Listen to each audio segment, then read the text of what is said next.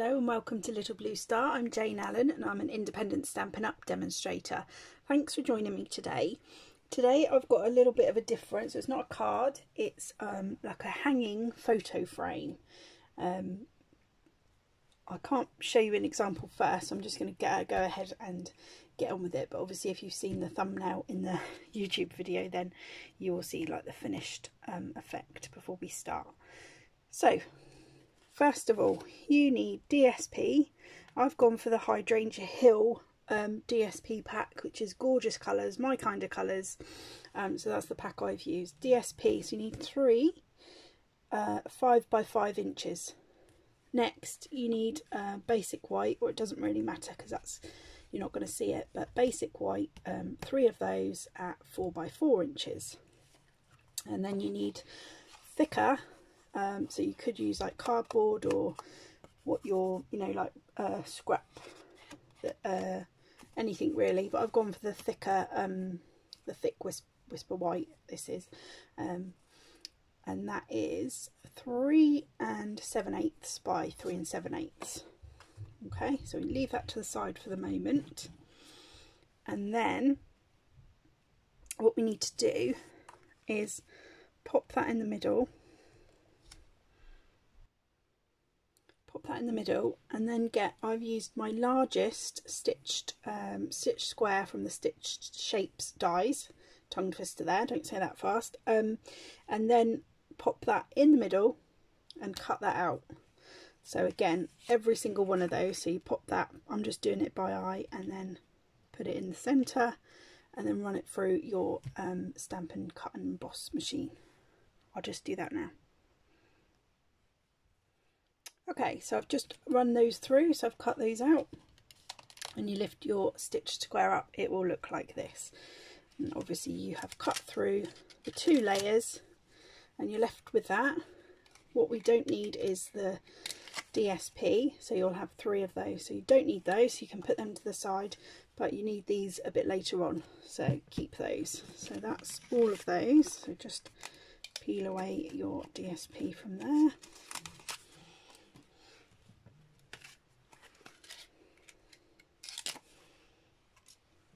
Okay, so you're left with like squares there.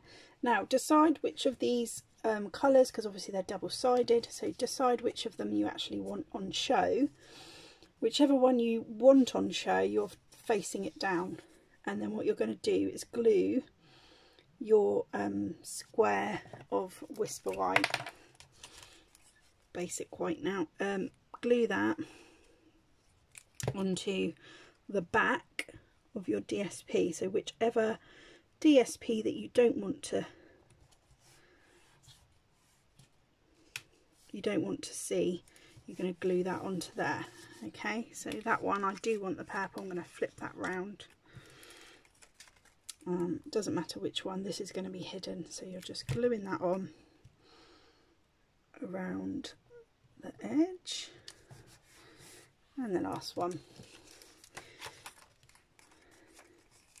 flipping it over to the side that you don't want to see and popping that onto there. Whoops, just put glue everywhere now. Luckily we're going to glue that on, so it won't matter. Then what you need to do is just cut the corners, not too near the edge, leaving a tiny bit just showing there. Okay, so they look like that, all of those.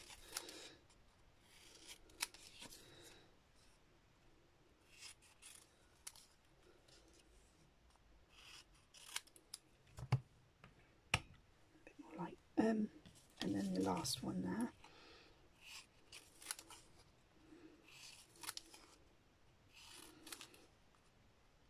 And then what you're going to do is glue all those down, so just so you get a nice crisp edge when you fold it over. Just run your bone folder or your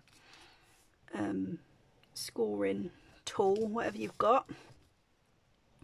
You don't have to do this, it just gives a nicer crisp when you fold it over. And then what you're going to do is just fold that over and glue it down. Okay, so you don't need to bone fold it if you haven't got it, but it just gives a nice crisp edge. So obviously I like doing that.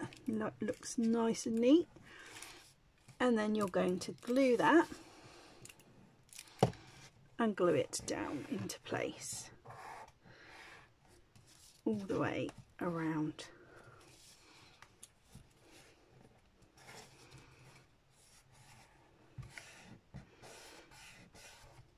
Okay, stick those nice and tight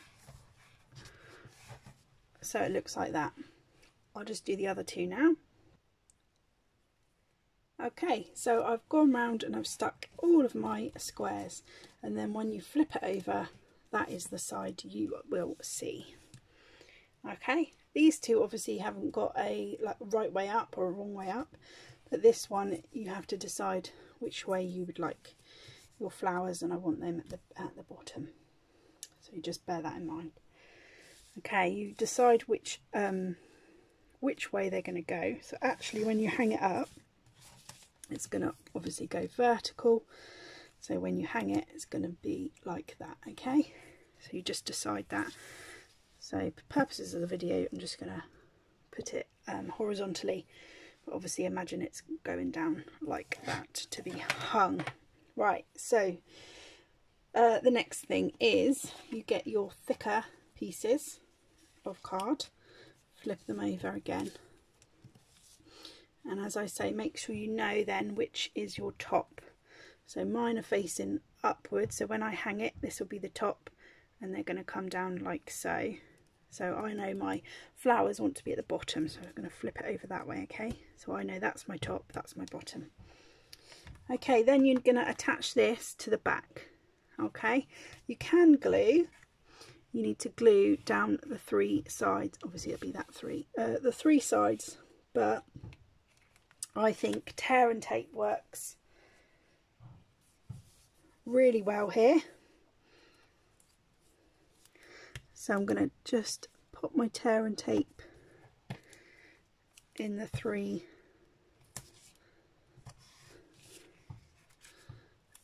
sides.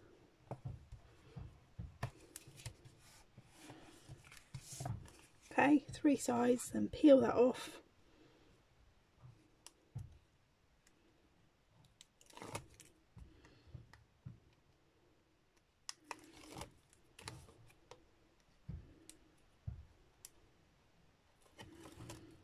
Okay, there's your three sides, and remember which way you're the top.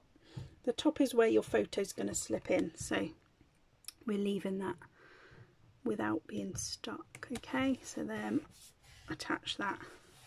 So three sides adhered, and one side is where you're going to slip your photo in there. Okay, so you do that on every single one. Okay, so I've just done all three. Then you want to, you're going to use my grid paper here to sort of line them up where I want them. And then you're going to attach some ribbon. So I've gone ahead and I've cut my ribbon. So you need roughly 1 metre or 40 inches about.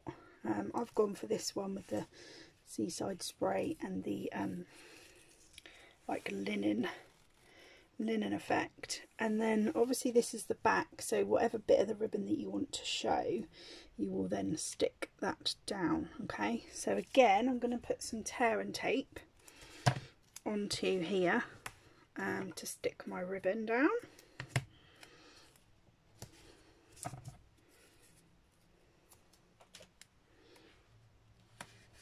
Okay, peel that off, and then you want to line up your ribbon where you want it. So at the top you're going to have your loop to hang. So you want your loop at the top. Obviously you can't see it, it's off the screen, but it's like that, and then it's going to come down to the bottom there.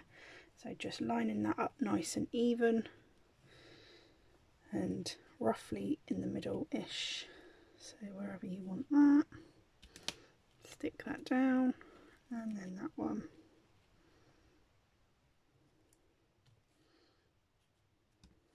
Okay, so I'm going to stick that down, bouncing all over the place. Right, okay, so that is roughly where I want that. Then what you need to do, just to neaten it up, is grab your 3 little square, I nearly called them circles, grab your 3 squares that obviously you cut out from earlier that we saved, and then we're going to pop that over the top just to neaten it up. So again, I'm going to use some tear and tape to pop on there, and I want my ribbon to stay in place, so I'm going to pop a few strips over there just to make it nice and hold nice and tight. So pop those over there, and then we're going to run it like across the ribbon this time. You see what I mean? I'm just peeling my tear and tape off. Okay, so my sticky is that way, so I'm going to go that way across my ribbon. So in the middle, push that down nice and firmly, and then you do the same for each of those. Okay, so they are stuck down nice and firm, and then the fun bit is turning it over, and there is your hanging. So there's the top. I've done a nice loop there, and then it's coming down like that. Obviously it's going to hang vertically, but can't quite get that in there. So you just tuck in your photos into there, just 3x3 photos or things, or you could pop words on, or flowers and things. So decorate it how you wish. I'm going to put photos in mine, and I hope you enjoy that.